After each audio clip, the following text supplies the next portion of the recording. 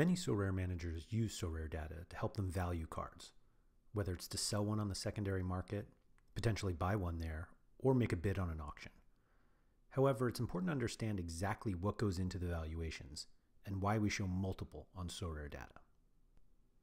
Let's use sporting Sebastian Coates as our first example. As you can see on his player page, we have his exact number of limited, rare, super rare, and unique cards, as well as a primary valuation for each scarcity.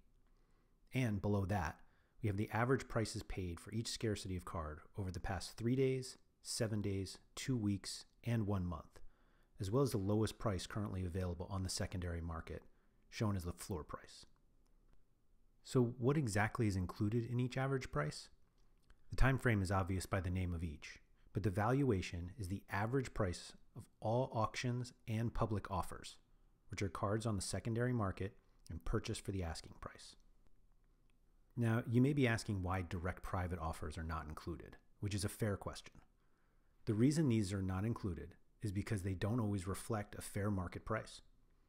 While plenty of cards are sold this way and are close to recent sales averages, there are a plethora of transactions that are not, including loans, purchases that include cards in addition to ETH, as well as some that are clearly way out of range for one reason or another.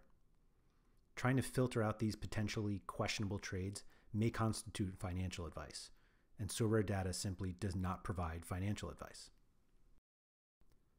Nevertheless, SorareData still provides price transparency through our price graphs, which are available on all player pages, and they include all auctions plus public and private offers. As a result, buyers and sellers can make their informed decisions using those data points. These time-based averages also play a big role in SorareData's card value computations.